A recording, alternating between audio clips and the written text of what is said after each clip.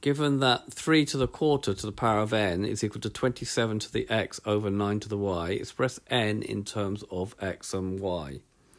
Right, so in order to do that, we've got to make the base the same on each side. So we're going to make the base for each term to be the same. Now the clue is that's 27, that's 9. They're all powers of 3. And here we've got a 3 on this side. So we'll leave that 3 to the quarter to the n.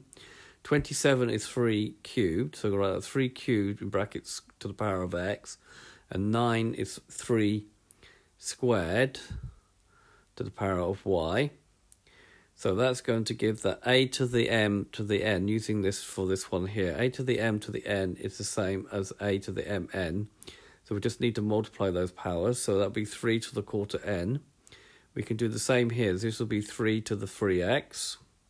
And the same here, this will be 3 to the 2y.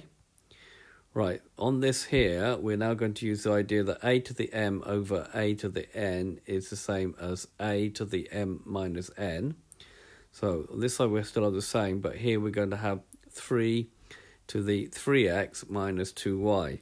Now we've both got the same base on each side. We've both got 3 to some power and 3 to some power, which now means the powers have to be the same.